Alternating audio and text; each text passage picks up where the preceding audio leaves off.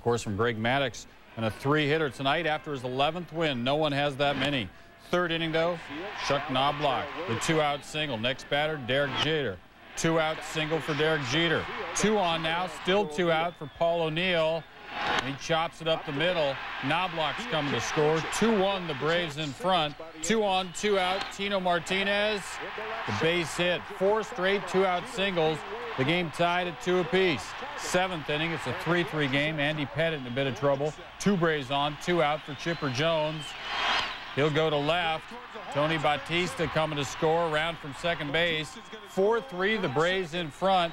And Maddux, hoping the pen could hold on to this thing in the 7th. Dennis Martinez in, man on for Derek Jeter. Throwing down the bunt.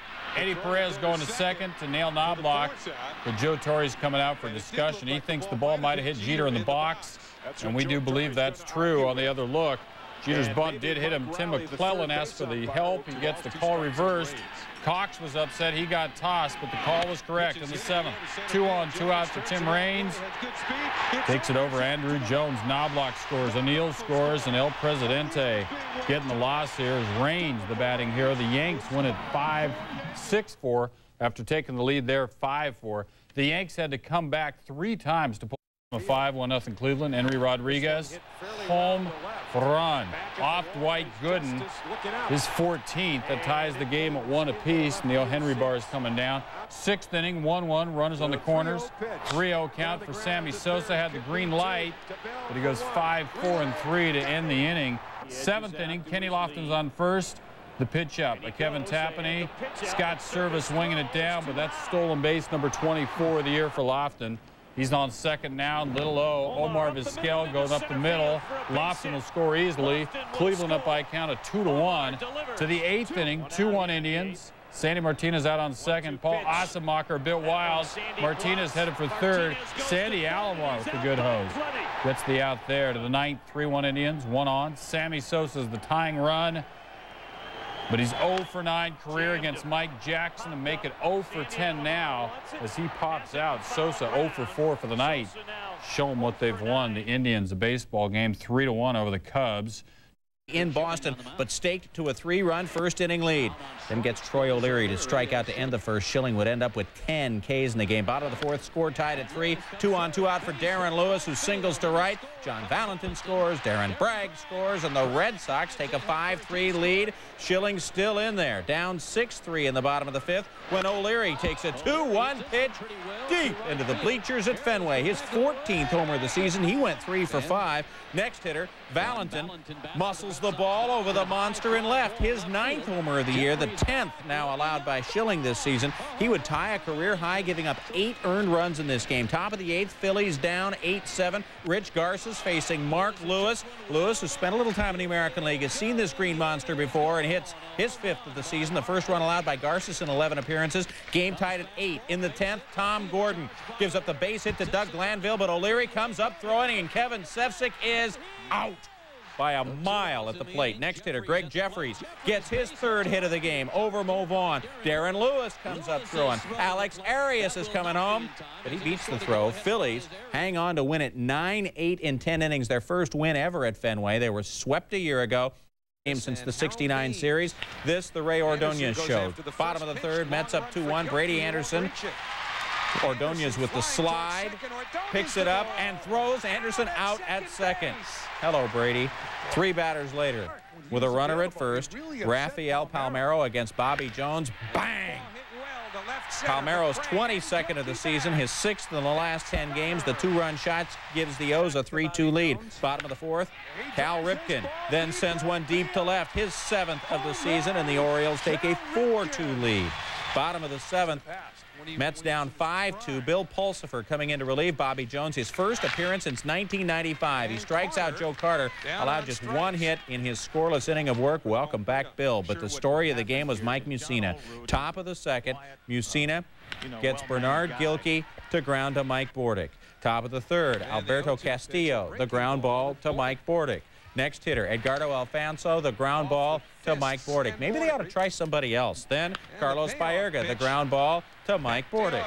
Top of the 7th, Mussina gets Bernard Gilkey to ground to Of course. Mussina got 15 ground ball outs, allowed only 2 hits. They were back-to-back homers by Twins under glass in Houston. Eric Milton facing Brad Ausmus and striking him out looking. Tom Kelly watching his young left-hander retire the first 8 hitters he faced. Milton also helping his own cause. Coming to the plate against Jose Lima in the 4th. Twins up 3-0. Runner at second. Milton with the base hit to score. Denny Hocking. And the Twins take a 4-0 lead. That's Milton's first big league RBI, of course. Bottom of the 7th. Twins up 4-0. Runners at first and second. Ausmus against Mike Tremblay. The 3-run homer by Brad Ausmus. His 3rd homer. Twins cut the lead to 4-3. Or Twins lead cut to 4-3. Bottom of the 9th. 5-3 Twins. Jeff Bagwell at 3rd. But Billy Spires grounds out. And the Twins win 5-3. Aguilera's 15th save tied. Managing the Dodgers interleague action against Anaheim. Omar Olivares facing Charles Johnson in the top of the 6th. Johnson would score Raul Mondesi. Johnson went 3 for 4 with 3 RBIs. Then Paul Konerko would score on a Jim Edmonds error, and the Dodgers at a 4-0 lead. Bottom 8, Angels trail 4-3. Scott Radinsky to Jim Edmonds, and Edmonds doubles to right. And that would score Dave Hollins all the way. And that would tie it at 4 on the relatively close play. Bottom of the 8th, Edmonds on second for Cecil Fielder. And Fielder going the other way to right. Gary Sheffield comes up firing. And here's the play at the plate. Not all that close, and the Angels take a 5-4 lead. Top of the 9th, Troy Percival facing the pinch hitter Matt Luke. Luke says, get out of town, 420 feet. For his 4th home run of the season and score tied at 5. You know, that reminds me of last year. Angels-Dodgers, Percival gave up a home run to Todd Zeal that broke up a 3-3 game, and the Dodgers won 4-3. But on Monday night, the score was still tied at 5. Greg McMichael walks Justin Bogman. 2 batters later, McMichael, the intentional walk to Darren Erstad. Then Mark Guthrie walks Jim Edmonds. Load him up for Tim Salmon. Salmon walked by Jim Bruschi, bringing in Bogman. Angels take it 6-5 on the bases-loaded walk. And the Angels do it to the Dodgers 6-5. If you were really competitive, you could say we won and they lost. Stewart and Bruce Bochy watching the action against the Padres. Joey Cora, the line at a Sterling Hitchcock, the 1-3 double play. Top of the 6th, Padres up 1-0. Jim Leyritz, he newly acquired the fly to shallow right. Who's going to get it, Joey Cora or Jay Buhner? No one. Falls for a double. Greg Vaughn and Ruben Rivera come around to score. Padres up 3-zip. Leyritz had 3 RBIs in his Padres debut. Bottom of the 7th, Alex Rodriguez off Dan Maselli. The double to left, Glenn Allen Hill scores. You get a good look at that there. And Joey Cora turning the corner. Get a good look at this. Beats the throw to tie it at 3. Top 8 were still tied. Ruben Rivera doubles inside the bag. Tony Gwynn would come around to score. Ken Caminetti coming on as well. And the Padres up 5-3. Bottom of the 9th, Trevor Hoffman in to close it out. Joey Cora tries to draw the walk, but too close to take. Strike 3, see you later. And the Padres go on to win 5-3. Hoffman his 23rd save, 31st straight save without blowing one.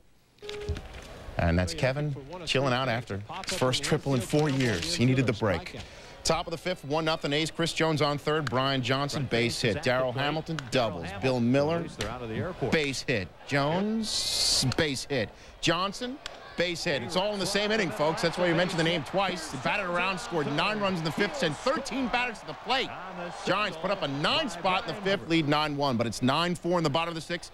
Bases full of A's, 1 out. Miguel Tejada trying to get them all in, including himself, but Barry Bonds says, you want me on that warning track. You need me on that warning track. Tejada can't handle the truth. A's would cut the lead at 9-6, though.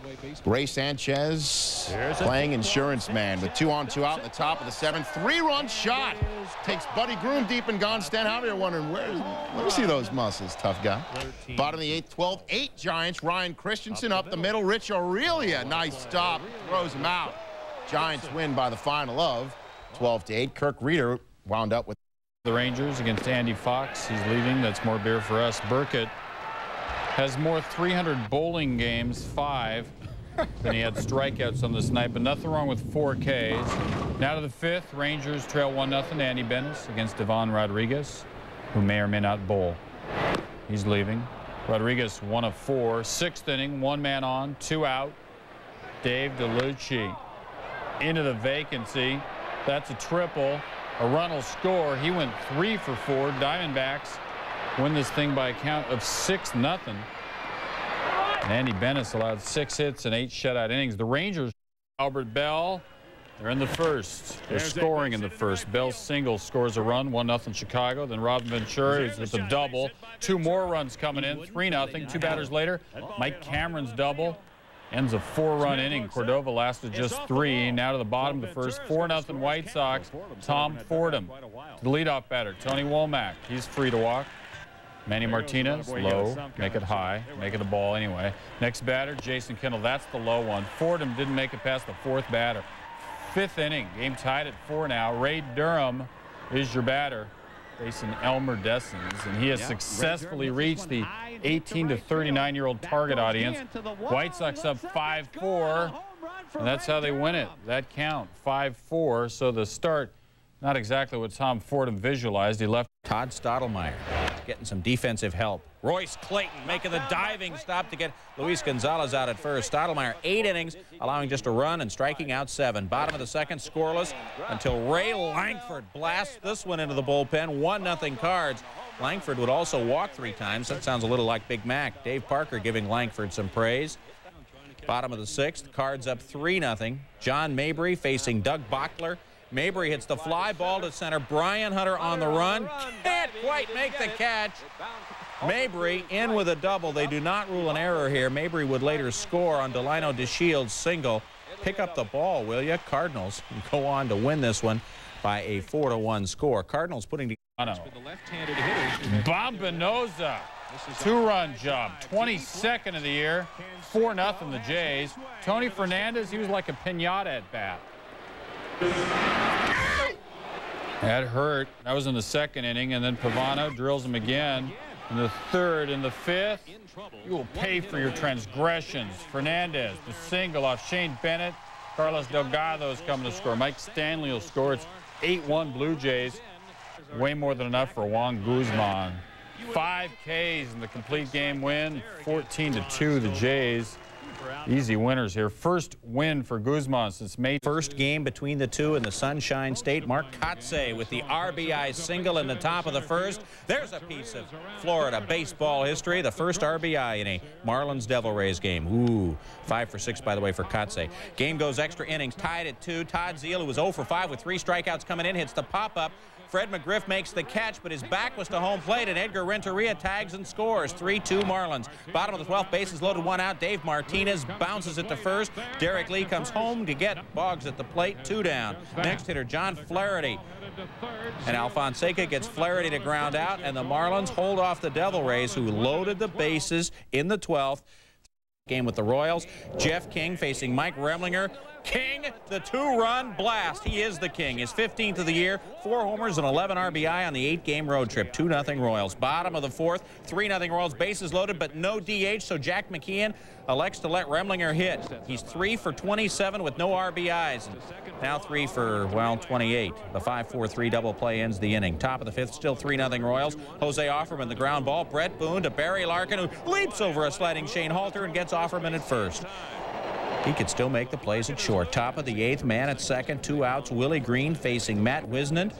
Green goes down swinging to end the inning, and the Royals go on to the 3-0 win, and the great red slump continues, even with Griffey gone. They're hitting 163 with runners in scoring position during their 9-game losing streak. They were 1 for 7 tonight. Barry Larkin, 3 of the Reds' 8 hits. Jim Pitsley, 5 shutout innings. He allowed 6 hits and struck out 6, winning for the first time since last September 23rd. National League game disguised as Interleague. Coors Boys in Millertown.